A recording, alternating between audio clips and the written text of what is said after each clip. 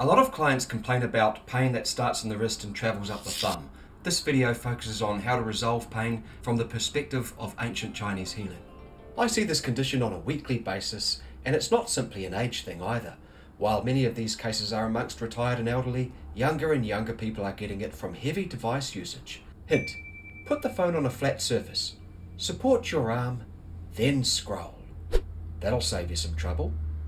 I've also had this condition from grasping and stretching people's muscles. I've since learned how to avoid it, but there have been times where I've been too scared to even push a door with my own outstretched hand. During such times, I had to cope without strength in my wrist and thumb. Try even making a sandwich without those, let alone working a full day at the clinic.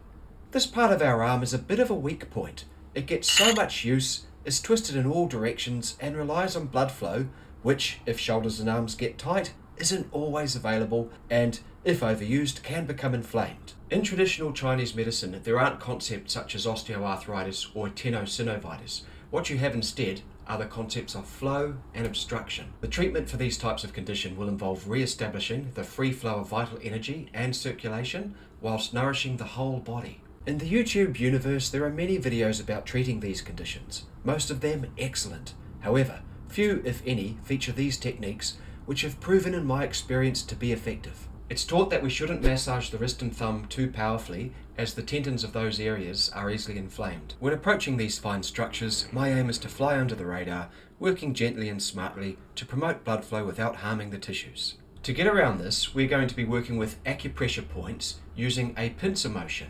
However, as this is a video about having a sore thumb, you might not be so keen on this idea, and so you may want to instead use a rounded head such as found on this tuning fork or even on this pen here.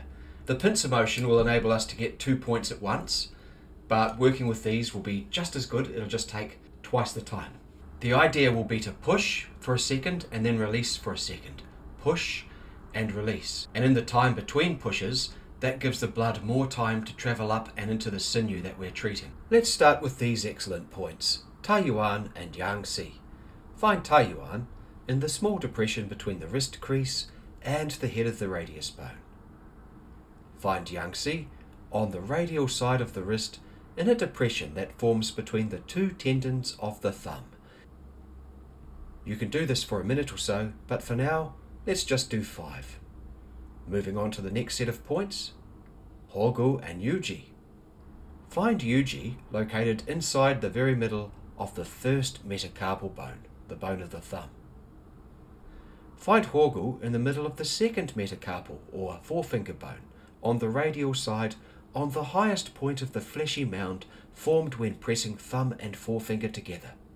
Squeeze these points together 5 times before moving on to the next point, JianShi, which can be found approximately 3 inches above the wrist line in the space between the 2 large tendons which appear when you make a fist. Press into that point now and find the point directly above JianShi, exactly opposite on the other side of the arm, and push into that. Bookmark this video for future reference, and you'll find each of these points stamped in this video's timeline. This routine should relax the muscles and notably reduce pain. However, the real game changers come in the form of the Tai Chi hand motions, which you're about to learn. Arm swinging.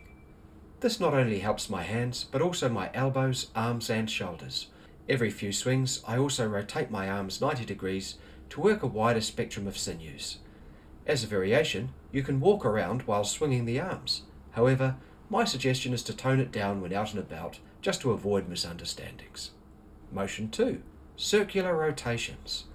This one really helps regulate the wrists and fingers.